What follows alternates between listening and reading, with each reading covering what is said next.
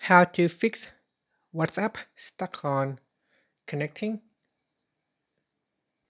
Now, WhatsApp may show connecting if your network is unstable or not available, your background data is restricted, your VPN or firewall is blocked access, or WhatsApp servers are temporarily down.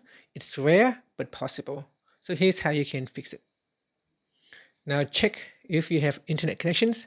So open up your Safari browser and try to go to Google or something, see if it works. If it does not work, that means you do not have your internet connection. Here, if I swipe down to open up the control center, you can see my phone is on airplane mode and I have no Wi-Fi. So now I'm back to Wi-Fi. Now, once you have internet connections, double check again to see if that error has been fixed. If not,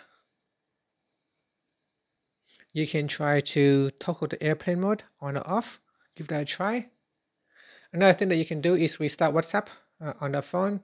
So fully close WhatsApp, open up recent windows here, and then swipe up to close WhatsApp completely.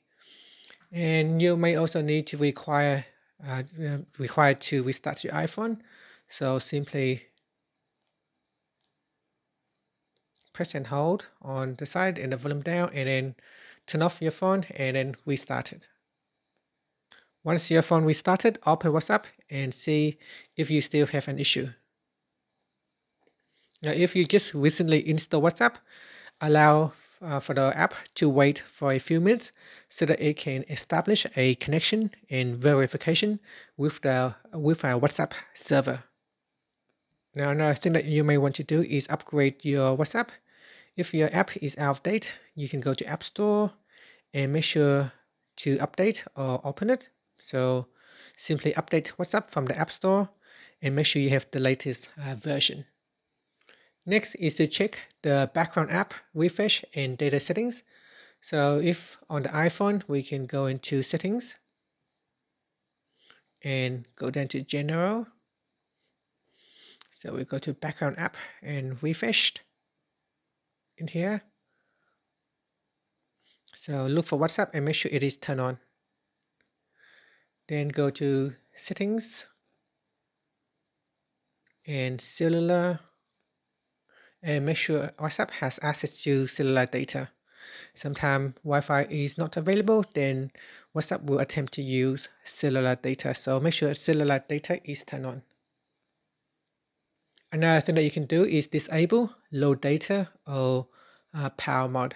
So we go into settings and tap on battery. In here, turn off low power mode.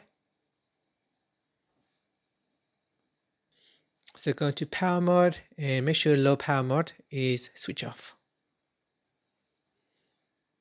Another thing you can also do is turn off power saving as well. So it's in here, battery, so power saving. Okay, so with the new update, iOS update, look like power saving has been removed. Now another thing that you can do is check VPN or firewall apps. Disable any VPN that you have on your iPhone. Ad blockers or firewall apps.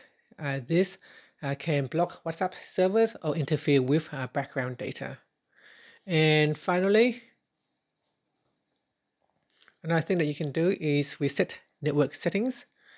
So go to settings and then go down to general and tap on transfer or reset iPhone, tap on reset and reset network settings.